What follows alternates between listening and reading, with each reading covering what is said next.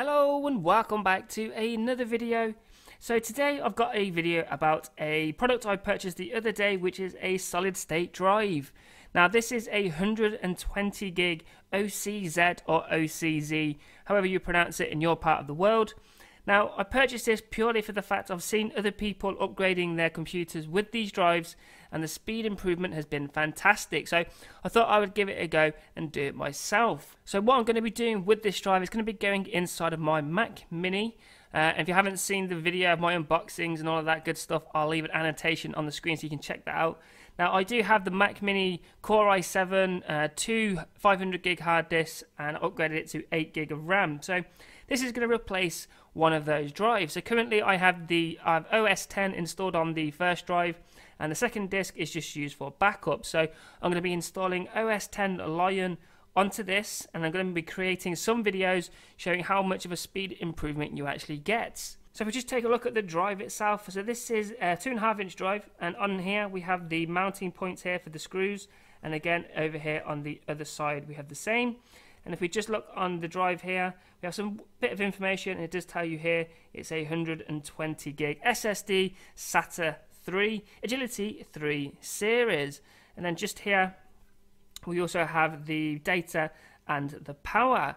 It does have trim support as well, and it has MLC flash memory. So what I'm going to do in a second, I'm going to show you what my Mac Mini boots up like now with its standard disk, and then I'm going to show you the improvement you get using an SSD. So let's get on with it.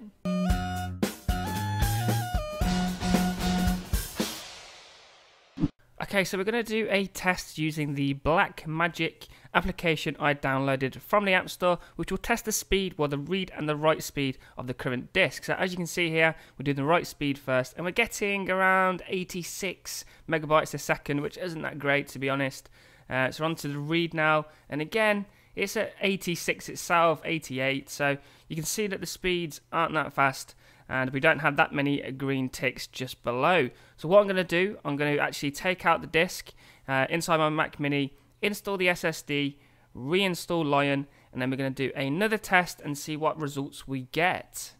Okay, so I've actually swapped over the disk now, and as you can see here, I've got a 120 gigabyte solid state drive. Now obviously this is where OS 10 Lion is installed.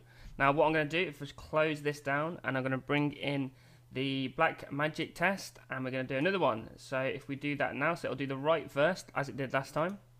Now previously we got about 86. On this we're hitting around 139, I think the highest one there, maybe 141. Wait for that to finish, and the write speed is nearly doubled. I think it's more than doubled. There we got 200. Before that we didn't even get to 100. So you can see the difference by installing the SSD into the drive, where it has no moving parts and the performance is just far superior. So what I'm going to show you now is the actual boot up time, which is insane, from the standard disk to the SSD. Okay, so we're off. So they've both been turned on at exactly the same time, and we'll see which one wins. I think it's going to be fairly obvious which one is going to win. So the SSD at the top has already got the Apple logo, and the standard drive has just got a blank screen. We haven't even got the Apple logo just yet. So we'll see what happens in a second. And there you go, the SSD has already loaded, and we're on the desktop. On the standard drive at the bottom, we haven't even had the Apple logo come up. So when I installed Lion onto the SSD, it actually took about 5 minutes, and just under 5 minutes to actually install it. When I've installed Lion on a standard hard drive before, it takes roughly about 15 to 20 minutes. So you can just see the speed improvement by getting an SSD. So we've just got the Apple logo come up on the standard drive. It's now thinking about it, so you can just see that the SSD has absolutely annihilated the standard drive that comes with the Mac Mini. And we're still waiting, it still hasn't come up. So I think it's fairly safe to say that buying an SSD really does improve your PC, your Mac, whichever you're going to decide to put it into, to get the best performance out of it. And it still hasn't booted. I think we're nearly there. Next couple of seconds and it should come up.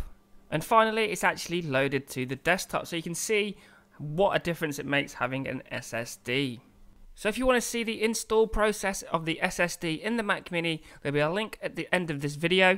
So I just want to thank you for watching. If you found this video useful, please give it a like. If you're not subscribed to the channel, please click the subscribe button just above. And as always, I'll catch you all in the next video.